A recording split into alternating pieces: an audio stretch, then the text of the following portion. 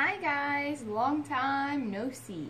I have been working like crazy. I just got off my 3-day stretch and now I have, three more days off. I spent all day yesterday taking some much needed R&R and just started packing my house up because we close in like 14 days. So yeah. I'm happy to be back in filming, and I'm going to bang out the videos over the next 3 days. For this video, I filmed this eye look right here. Kind of a fall colored glam, but not like full glam, like no falsies, no wing, nothing like that. Just, you know, the perfect little fall eye look with a little bit of glitz for like a date night or a night out with your friends. So yeah, that's what I did. And if you want to see how I got this look, then just keep watching. And also at the end of this video, I'm going to leave the winner of the giveaway, the selfie kit giveaway. I will be emailing you. I have your information, and I don't want to butcher your name on camera, so thanks to Kathleen, I have your email and I will be emailing you, but congrats to you. Stay tuned tomorrow because I'm going to announce another giveaway I have going on. It's just another pop-up random giveaway, this time makeup brush themed. So yeah, stay tuned for that tomorrow. But yeah, anyways, sorry for all the rambling. I miss you guys. Happy to be back filming, and yeah, so if you want to see how I got this, then just keep watching. Okay, using the second lightest shade in the Studio Makeup on the Go palette, I'm just going to dust this all over my lids with the Mally Cosmetics blending big fluffy brush. I'm just going to put this on all over my lids. I've already set my eyes with concealer, so that's my husband coughing in the background. Next, I'm taking the Morphe M443 and grabbing the brown shade. Looks like a light tan shade. I'm going to be using this as my transition. Putting that in my crease from inner to outer corner. Building it up just so it makes a good transition shade for the warmer colors that I'm going to be using.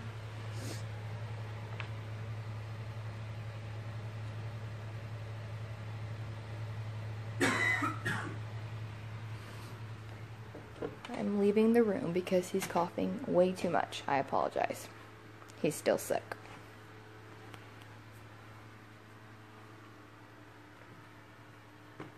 Just building this up. Next thing, I'm going to take the Morphe M441, I believe. I'll list all the brushes below. And just take that tawny looking shade. This palette doesn't have names. Sorry, guys. And just deepening up that crease and focusing this on the outer V area just to deepen that up a little bit.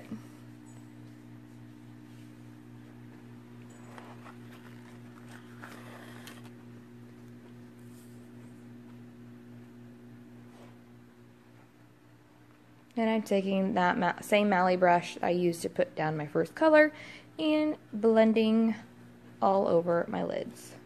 So there's no harsh lines. Next thing, I'm taking this Morphe bullet brush. I think it's the E43. Like I said, I'll list it down below. And I'm going in with Red Brick by MAC. I had a really hard time with this shade using the bullet brush, so I grabbed the Smudge tache brush and applied it with that. And I just started in my outer corner and buffed my way in, trying to deepen up that outer corner, and then just dragging what was left on the brush inwards.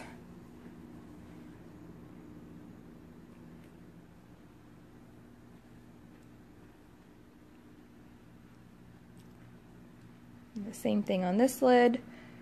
It's really dark, use most of the color in the outer V, and then just dragging what was left inward.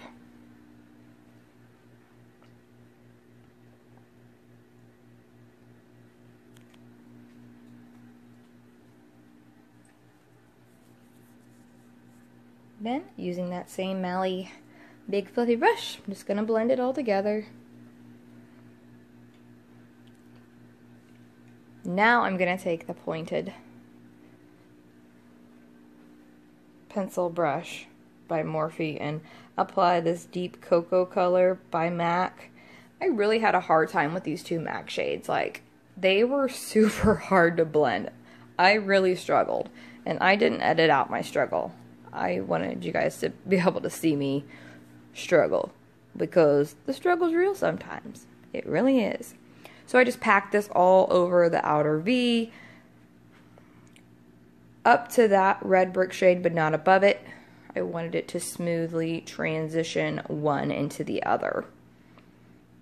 And then I put it in the inner corner because I'm going for a halo effect here.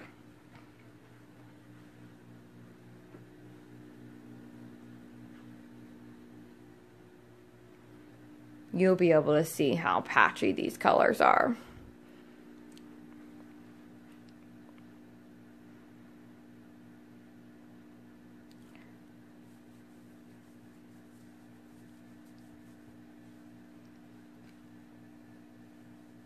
I spent a lot of time off camera blending.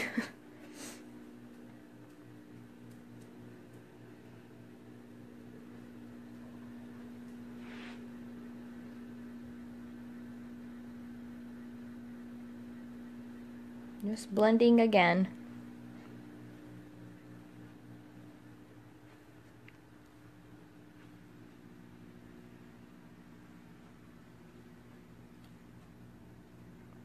Now I'm going to do the exact same thing, that pointer brush and the deep cocoa shade by MAC on the other side. I had a better time with this eye than I did the first eye.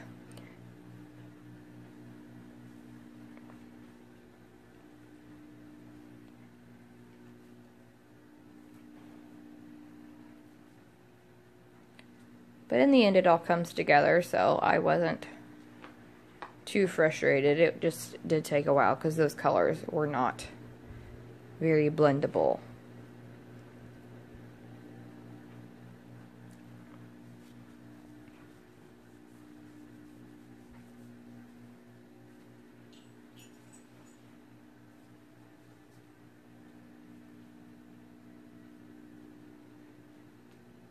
And then once I have it in my inner and outer corners, then I just take what's left of the brush and I go back and forth across my crease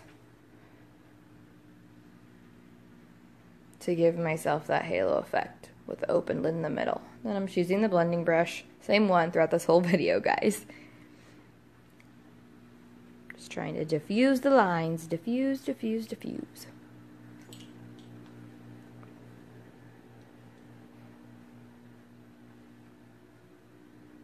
Next, I'm taking two shades, two different ColourPop Super Shock shadows, using my finger, laying down the lightest shimmery shade. I do not have the names in front of me, but I will list them in the description, I promise.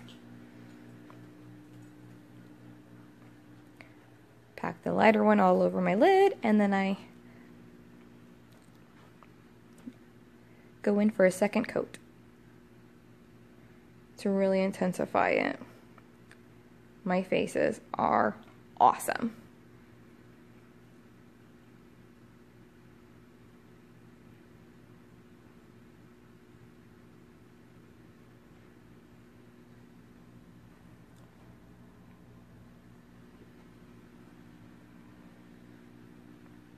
Next, I'm taking the more coppery color, mixing it in with that really light shimmer, and it just really helped tie it in. Like, I didn't want it to be too silvery looking. I wanted it to look warm. So mixing these two colors together really helped tie it in with the browns and the red that I used.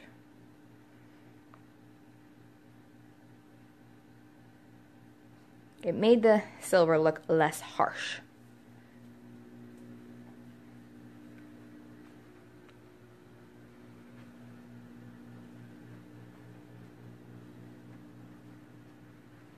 Taking that pointed pencil brush again and just redefining the inner corner with that fudge color.